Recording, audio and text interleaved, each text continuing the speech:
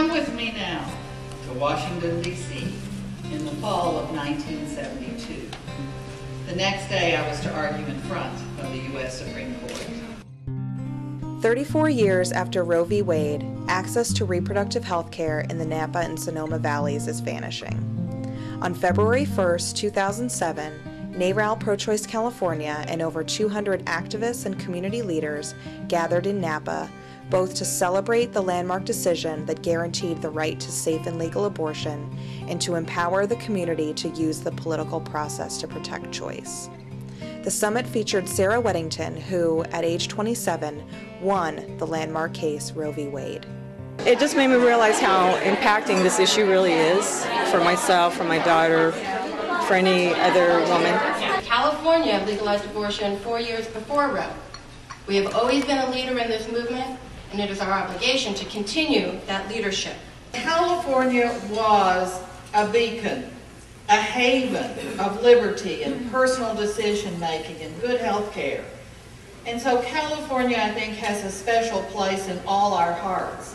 Because if the worst were to happen, we would look again to California. For me, it's all about the language and finding common ground. I am amazed at how critical this issue is. So, NARAL Pro-Choice California, what do? We are the political arm of the pro-choice movement.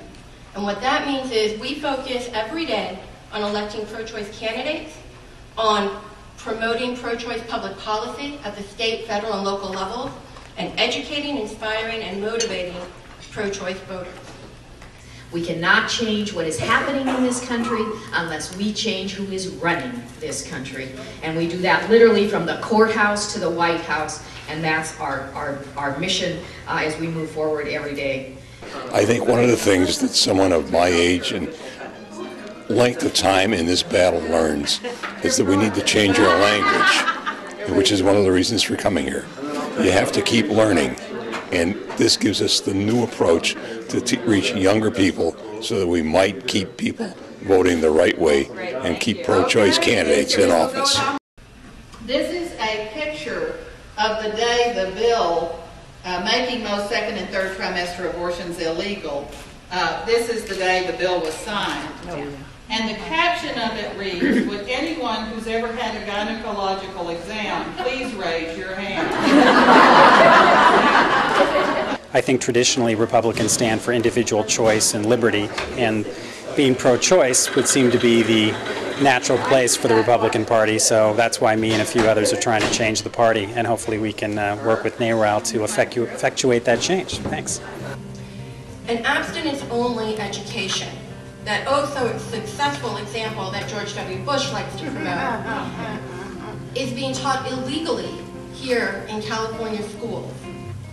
That we make sure our young people have realistic, honest, medically accurate sex education. Stop lying to them when their lives are at risk with HIV, AIDS, and STDs. Stop the lying. What's resonated with me this morning is all these wonderful pro-choice people together and a lot of emphasis on the prevention.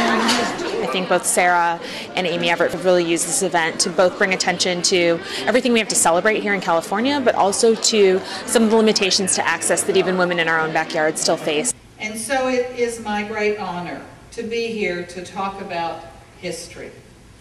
I am, after all, historical. But you are the future. It is you with your work, your contributions, the power of your voice, the effect of your work, and your cooperation with organizations that share those values, NARAL being key, that will predict the future. I hope we will never lose Roe versus Wade, and I hope that we will always, as a principle in this country, say key personal decisions are not for the government to make. Thank you.